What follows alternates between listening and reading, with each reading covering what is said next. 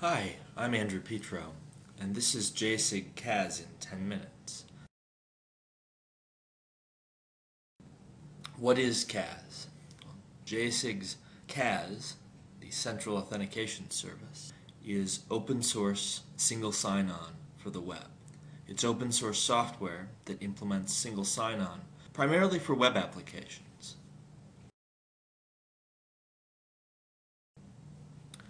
To get at what single sign-on is, I like to talk about multi-sign-on.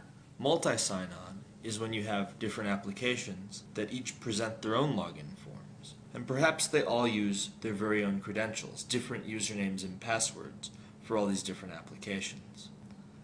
You can improve this a bit, perhaps, by having one store for credentials, one authoritative username and password for each of the users on your campus.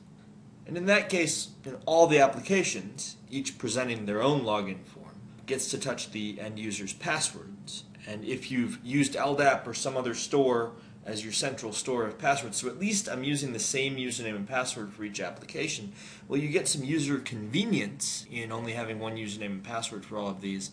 But of course, all these applications are touching the user's password, which means that any compromise among any of these applications is going to leak primary credentials.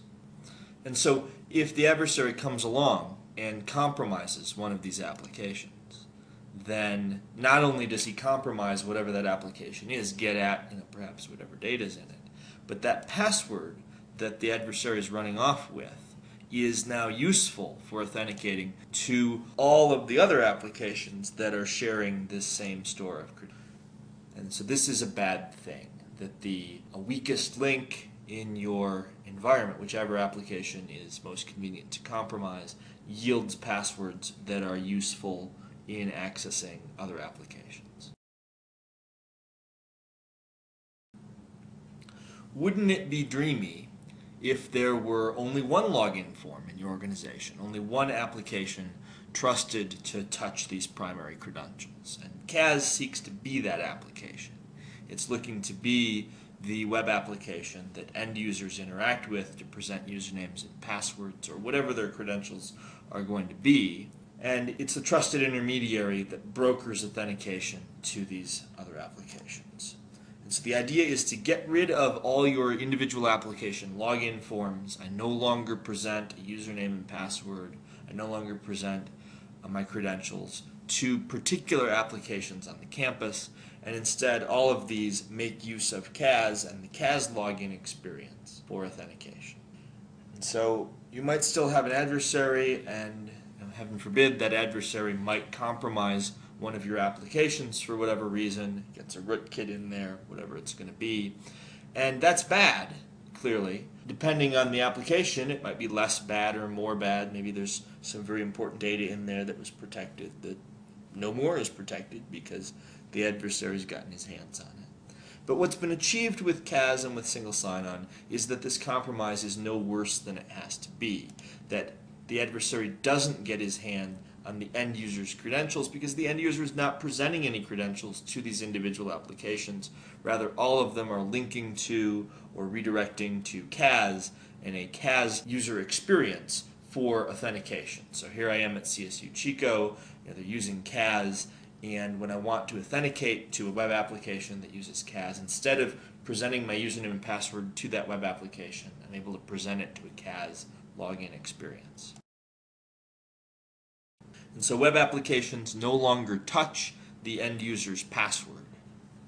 In the pictures I've been showing here, LDAP has been the example store of credentials. CAS is not itself looking to be the store of credentials. It's not looking to be the system of record. It's looking to broker wherever it is you do store credentials into a web single sign-on platform. So you continue to store credentials wherever it is that makes sense to store them, whether it's in LDAP or Active Directory or in a database or in a system that you authenticate to via Radius or whatever it's going to be. CAS is not looking to replace that. CAS is looking to bridge that to the web to provide this web single sign-on experience. So you might ask, well, what about portals? the portal needs to go to other interesting systems on my behalf and go get information. It needs to authenticate to, IMAP to go get email, or a calendar system to get calendar information, or a learning management platform, or a student information system. In order for the portal to be interesting, it needs to authenticate to other systems on my behalf. And perhaps in the traditional bad old days, what happens is that I present a password to the portal, and the portal goes ahead and feeds that password out to the modules that need it, which go ahead and replay it in screen scraping or authenticating to an IMAP server on my behalf, or authenticating to some other system on my behalf. And so it's a lot of credential replay, and the problem with this, of course, is we're back to proliferating passwords all over the place, where a compromise anywhere is a very bad thing. With CAS, there's no password to replay. So how can my portal authenticate on my behalf to other applications? And so CAS has a feature for this called Proxy CAS. And so some web applications proxy authentication via CAS, using CAS as that trusted intermediary, to backing services on behalf of the user. These proxied applications and services may themselves proxy authentication. So you can have a whole stack of turtles if perhaps your portal needs to proxy authentication to a webmail application, which in turn proxies authentication to the IMAP server. That chain is entirely viable. And so CAS authenticates both the end user and the service or services in the proxy chain, and it does this without replaying the end user's password. CAS is more than just open source single sign-on for the web, or at least it's rich and featureful open source single sign-on for the web. And in particular, it has some features around ability to represent the authentication as a SAML assertion and return user attributes, bridging to that OpenID API, implementing single sign-out, and some other features. So CAS is looking to be a rather rich platform for this specific problem of open source single sign-on on the web. Of course, I think that the best feature of CAS is Unicon's services for CAS.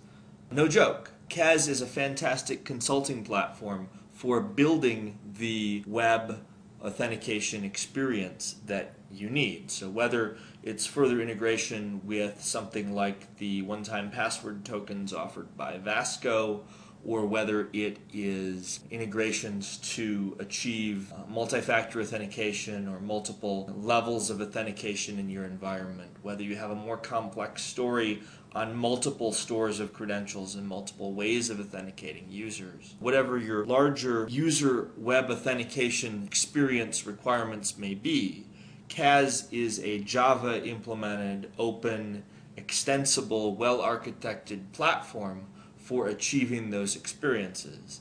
And Unicon offers services to help you to be successful in achieving those experiences with this open source platform.